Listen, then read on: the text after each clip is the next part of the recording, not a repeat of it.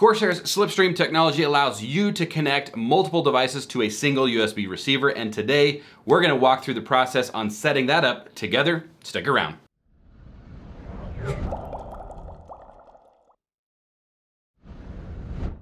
What's going on, everybody? Welcome back to another video. Today's gonna be short and sweet. There's a few things that we're going to need before we get started. First off, you have to have a SLIPSTREAM-enabled wireless headset. You can check your guys' hardware if it's SLIPSTREAM compatible over on Corsair's website, which I will link down below. And the next thing is you're going to need a USB cable for each one of the devices that you're trying to pair to the single USB receiver. That will make a little bit more sense here in just a moment. So with that being said, let's head on over to the machine and get it started. Once you're at your machine, go ahead and open up your iCUE software. It should look something very similar to this. If it's not exact, you might be on an older version. I would recommend updating to the latest version. But from here, you're gonna want to click on your audio headset's dongle. If we tried to do it with any other one, I'll show you here in just a moment, it's not gonna work. So if we click on the Virtuoso, yours might be slightly different. And then down in the bottom left-hand corner next to the additional devices, left click on pair and follow the on-screen prompt. So we're gonna click on pair.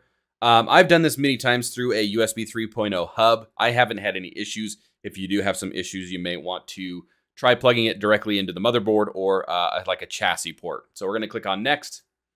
Now it says connect the audio wireless receiver and remove all other SLIPSTREAM wireless USB receivers. Remember, everything has to be SLIPSTREAM compatible for this to work. So if we try to do this with a different USB receiver, I'm gonna hit cancel, go over to this is the Dark Horse receiver. You can see that it is SLIPSTREAM compatible, but if I click on the pair down in the bottom left, same message, but again, same message, connect the audio wireless receiver. So that's gonna be the master wireless receiver.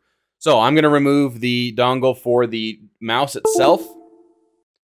Now at this point, you may have some issues controlling the mouse, but you can usually hit tab on your keyboard and then space for next if you don't have any mouse control, or you can just plug in your mouse via the USB cable because that's gonna be our next step anyway.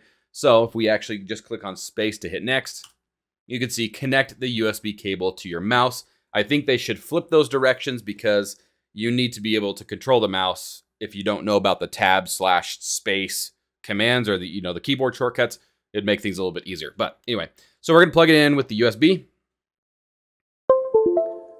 Once it's detected it, the next will now highlight as an option to click.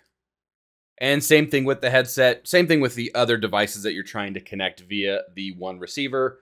Connect the USB cable to the headset and make sure that it's in USB mode.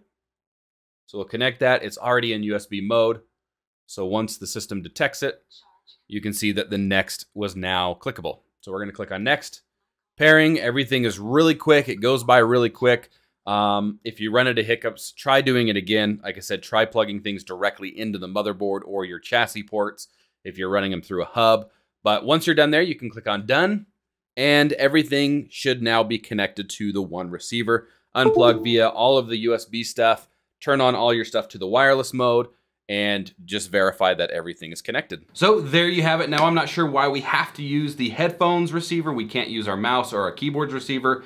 My guess is it's either a firmware or just a hardware limitation, or Corsair's just being lazy and doesn't want to add the capability in the other USB receivers, but that's neither here nor there. So that's the way it is. Check your device compatibility down in the link below. Also, let me know what you guys think of it. If you guys got it working, if you didn't get it working, leave your comments down below and I'll answer those as soon as I can.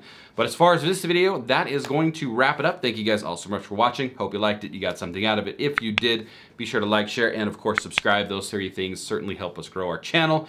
And of course, if you want to check out some other videos that we have that are either gaming related or troubleshooting related, I'll post up a couple videos over there on the right-hand side for you that you guys can check out.